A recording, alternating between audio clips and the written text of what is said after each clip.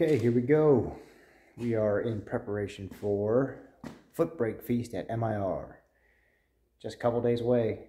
I already got the car back up on blocks, but oil pan's on. It's been fired up. Oil pressure's looking good. We got everything hooked back up. We even installed a dipstick. Anybody that's ever dealt with an SHP block probably knows that it's a passenger side dipstick, and it just comes with an 1/8 inch pipe plug. So Moroso has that tube where you drill it out, put it in a fitting, and it has a ferrule to go on the top to pinch on the tube and hold it in place. You cut it to height and then push it down. I made my own full mark and then just locked it down where she needed to be. So it's kind of nice to have. I really didn't like not having a dipstick. Distributor's back in, timed in.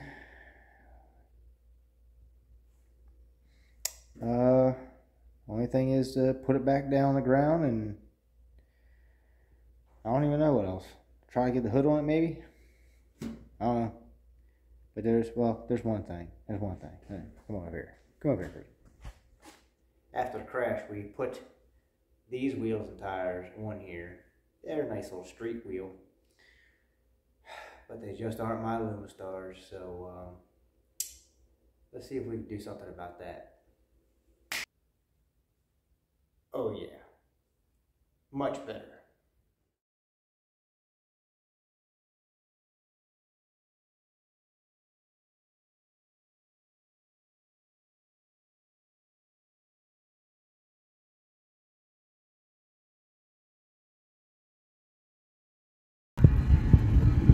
What's up, Patches?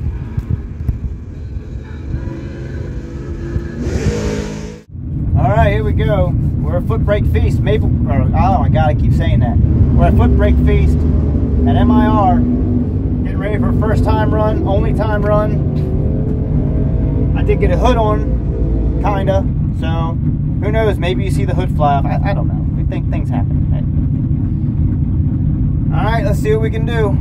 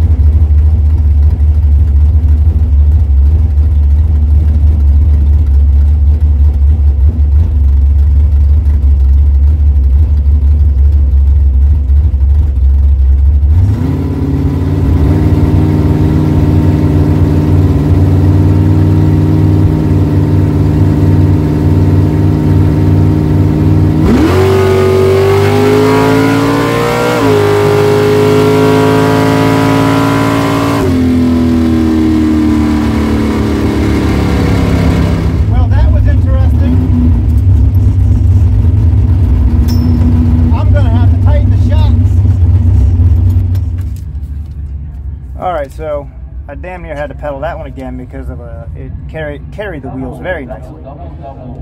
31 red, I suck. 128 60 foot, that's pretty good. That's 2 to 3 better than Mason. 595, 113 with a 6. So it's actually running, it is running better than it did before. Alright, sweet. I ain't got time for a second time run, so first round, here we go. Alright, first round. I don't know.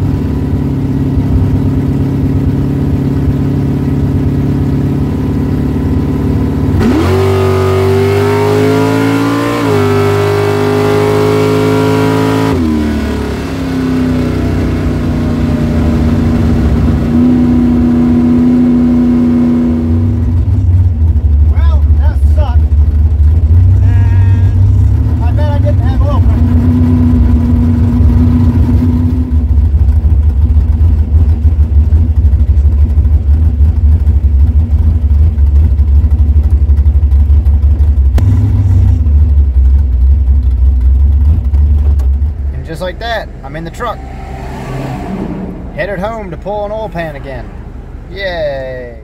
Hey look, I'm in my shop while everybody else is racing. Let's drop this pan and see what the hell we can find and get back.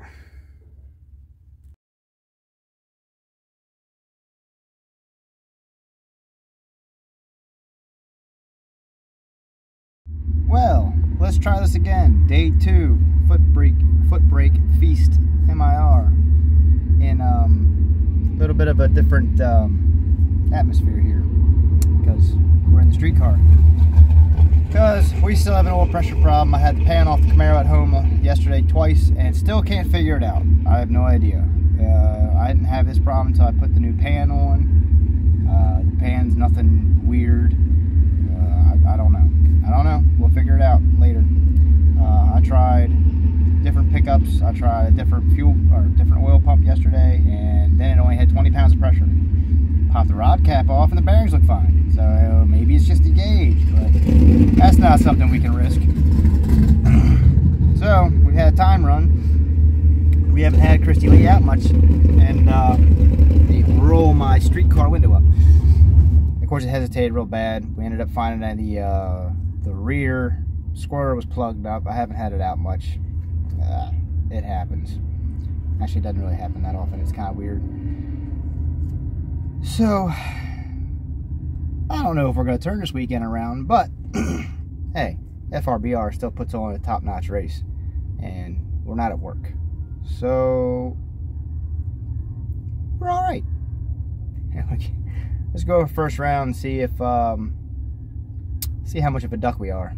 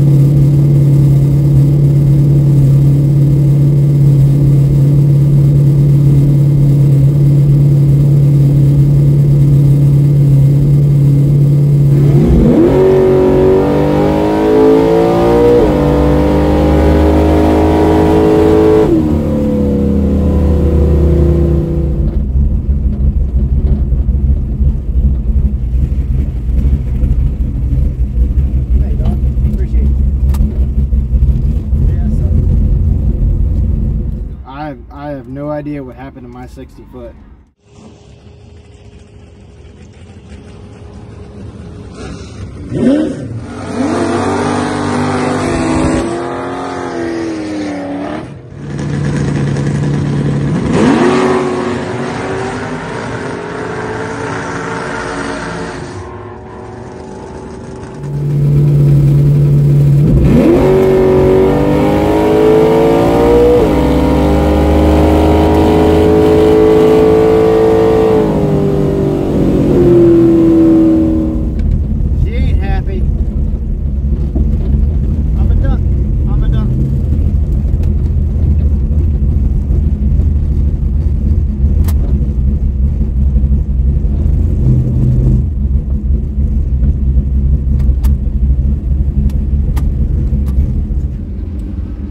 So I suck, but so does the car.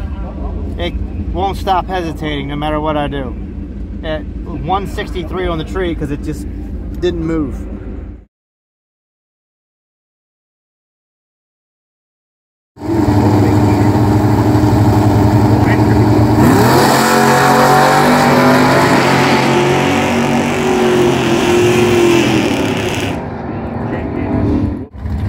Michael, Class A winner, 1.5K, trying to go up to 10. Barrel ranks on the race across 697. Rock Willis is taking on Class A Gateway winner. There's the one level, 652 got on the one thing.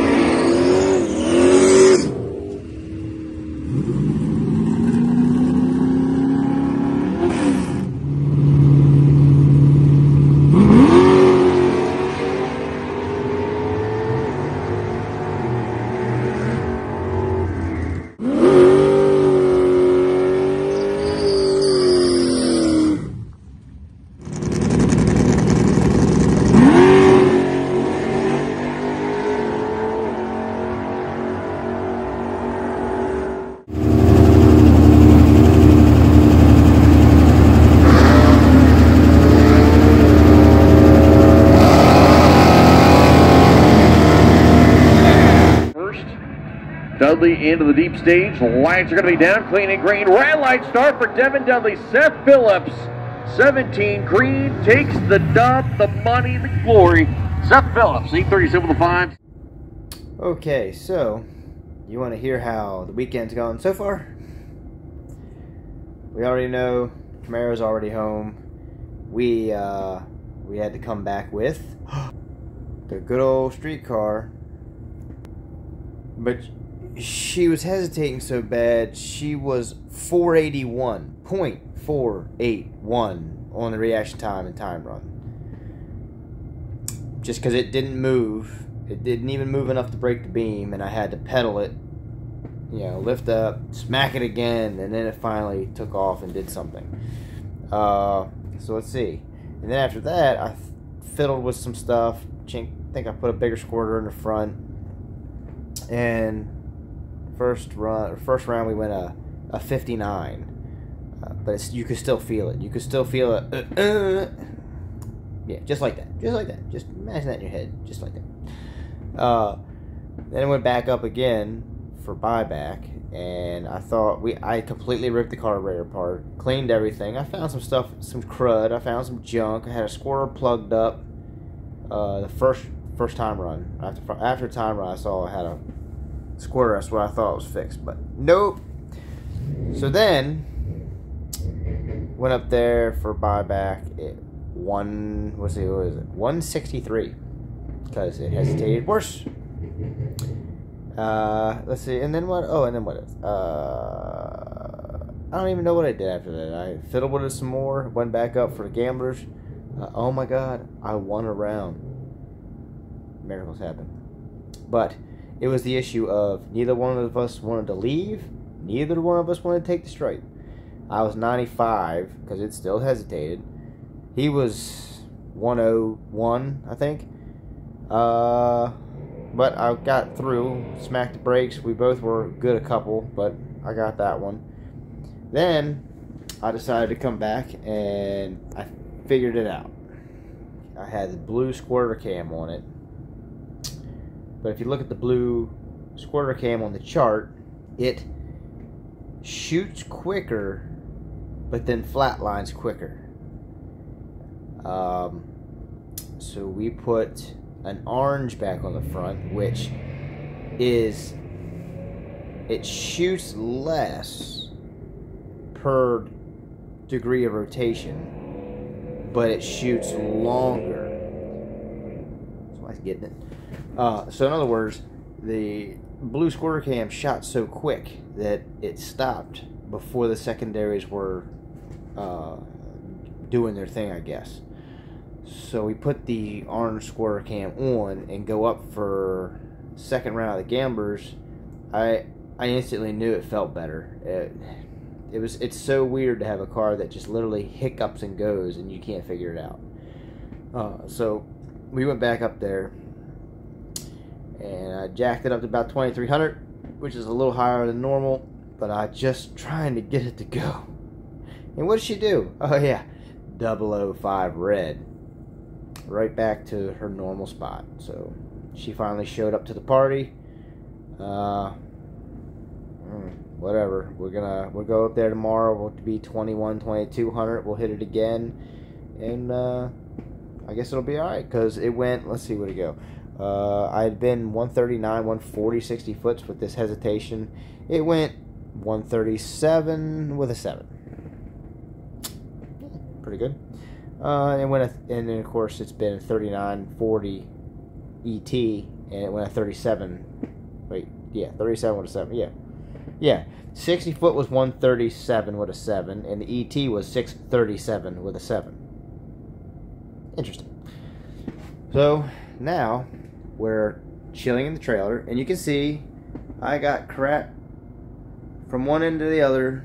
I had tools all over the place. I threw the kitchen sink at this poor carburetor, but at least we figured it out. So as you can see, I'm bundled up, and of course I got my little air mattress. Me and Chrissy Lee both tucked in for the night. Hopefully I warmed her up a little bit and put her back in the trailer at about almost 200 degrees, so it'll be my heater for the night. probably won't work very long. Yeah. Okay. Well, I'm going to bed. One more day. Hopefully Christy Lee has showed up to this party and ready to rock tomorrow. We'll see. Alright, so Sunday, first round. I guess we're going to try to see if we can turn this weekend around.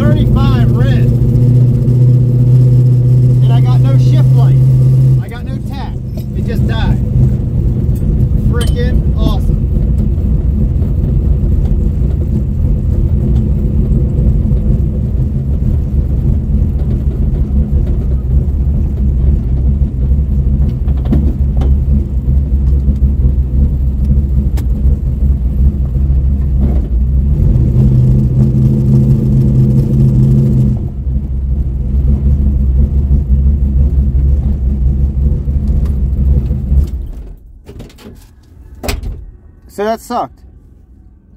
I'm 35 red compared to 005 red yesterday.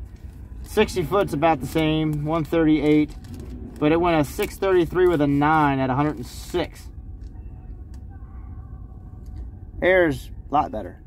The barometric pressure yesterday was 29.8, low 8. And now it's 30.05. Yikes.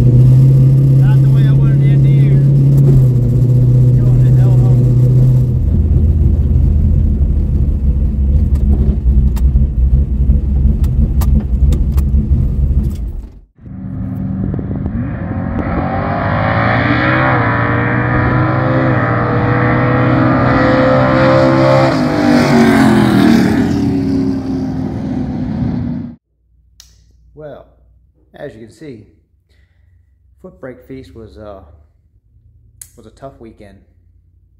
Yeah, a little bit. I still have no idea what's wrong with the Camaro, with the oil pressure. I still have no idea what's wrong with the Nova for the hesitation. We had it all cleaned up and took it to the Pie Run at South County Cafe, and didn't hesitate there.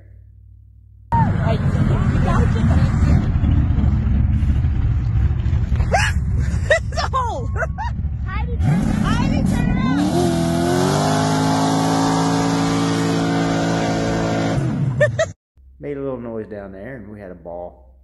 Reedy was a little sick, so it was just me and Holden. So we had a great time there. But yeah, Footbrake Feast was tough. Still a great race. Yeah, FRBR is still great. Great bunch of guys. Awesome deal. Has some good things going on. Man, Brandon Michaels won. I think Seth Phillips, I think, won on Sunday. One of the guys from Mason-Dixon won. So a couple guys I know, some local guys, they tore it up. It was a great race. Had a decent car count. So, hey, here's to next year. But until then, it's winter time. We got a lot of work to do. Got to redo the hood because that was about to fly off. You really did almost see that fly off. Yeah. So we got some body work to do. We have some oil pressure diagnostics to do, and then we'll work on the Nova. But the deal is, all winter is going to be mainly the Camaro. Getting it straight, getting it ready, and come out swinging next year. That car was running good. It was as consistent as it ever was. So we're going to put her back on alcohol and have that thing ready to rock. Fingers crossed. Good Lord willing, she'll be ready for the 2024 season. But until then, I guess we're going to have to try to get some videos up of some shop time and getting that thing straight. God knows what else we're going to do. There's 2 old tractors that I'm working on right now, trying to get running again, that were old tractors from the farm that I used to drive when I was little doing the tobacco field. So, hey, little tractor stuff, little race car stuff, anything to get through winter. So until then, hope you all have a great, I hope you all had a great Thanksgiving, because now it's after Thanksgiving. And hopefully you all have a great Christmas, and hopefully I'll see you before then. So look forward to seeing y'all again, and hopefully it won't be too long. I'll catch y'all then.